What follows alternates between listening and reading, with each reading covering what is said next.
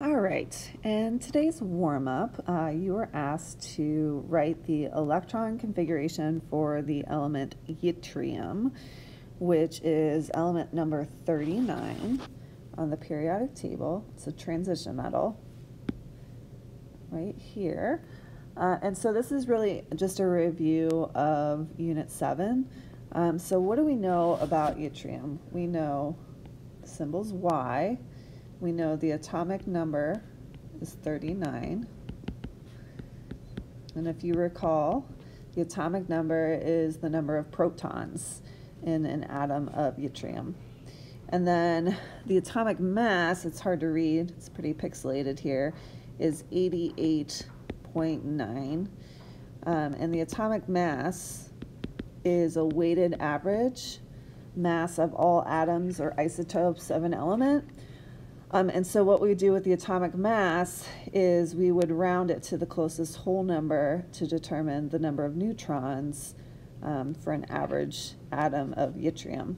So here, what we can infer from those numbers is that the nucleus of a yttrium atom has 39 protons.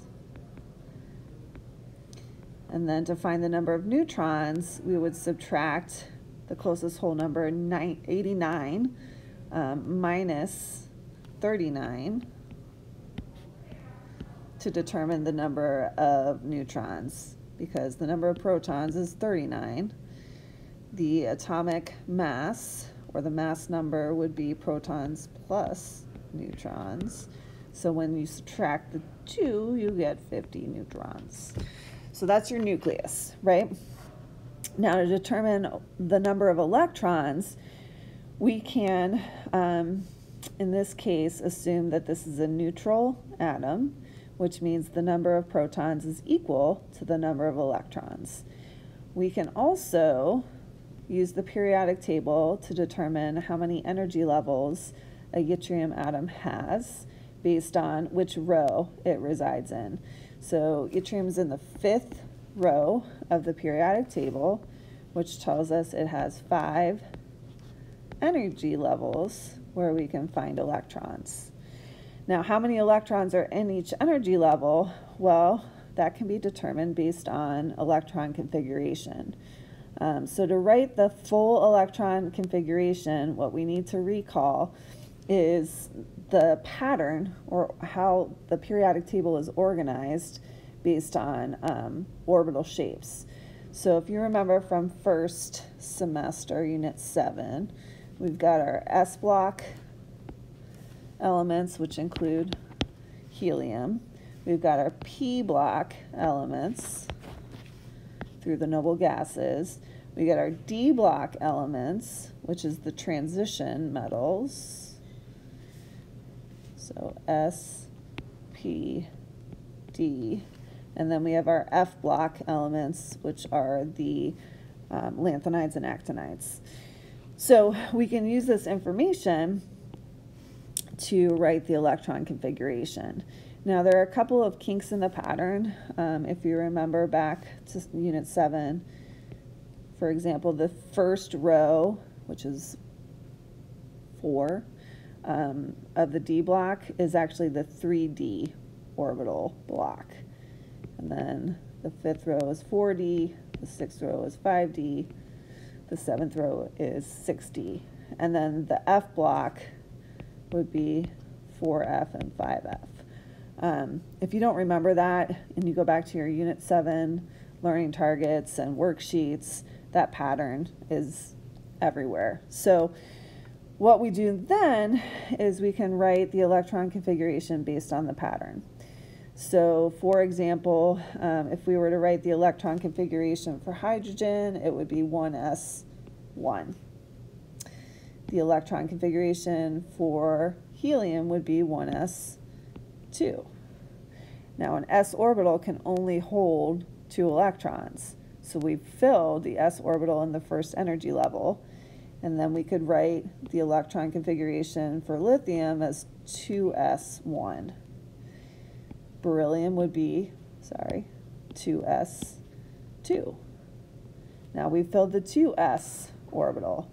We move to boron. Boron would be 2p1, carbon would be 2p2, nitrogen 2p3, neon would be 2p6. So now we've filled the p block in the second energy level. So thinking back to the pattern, the coefficients represent the energy level. The S, P, D, and F represent the shape of orbitals. And then the superscripts, 2 or 6 in this case, represent the number of electrons that occupy those different regions of space. So this would be the electron configuration for neon. We're not done though, because we need to go all the way to yttrium. So after 2p6, it's 3s2. After 3s2, it would be 3p6. That would take us to argon. How do I know? If I add up all of those superscripts, 2 plus 2 plus 6 plus 2 plus 6, I get the atomic number of 18. Once we've filled the 3 P's, then the next one is going to be 4s1 for potassium, 4s2 for calcium. Then I'm going to go to the 3 D's. So the 3 D's, 3D1 would be scandium, 3D2 would be titanium, 3D10 would be zinc. So now we have completed our electron configuration for zinc. If we keep on moving, then 4p6 would take us all the way to krypton, 5s2 would take us to strontium, and 4d1 would finish us out at yttrium. So this is the full electron configuration for yttrium. We can now take that electron configuration and we can use it to draw a modified Bohr model. So we know that in the first energy level, which is the energy level closest to the nucleus, there are 2 electrons. How do I know that? There it is. In the second energy level, we have 2 plus 6 electrons for a total of 8. In the third energy level, we have 2 plus 6 plus 10 electrons for a total of 18. In the fourth energy level, we have 2 plus 6 plus 1, a total of 9. And in the fifth energy level, we have 2. So there are 2 valence electrons. Valence electrons are electrons furthest from the nucleus. The fifth energy level is the valence energy level. And there are a total of 39 electrons if we account for all of the electrons from the first to the fifth energy level. So tally them all up. The number of electrons should be the same as the number of protons in the nucleus, since this is a neutral atom. And that's all we got. For homework tonight, you are supposed to do the pre-lab for the periodic trends of metals activity that we'll complete tomorrow.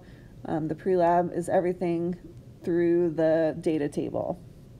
If you're absent, the plan is for me to provide the data for you and you can complete the lab analysis with that data.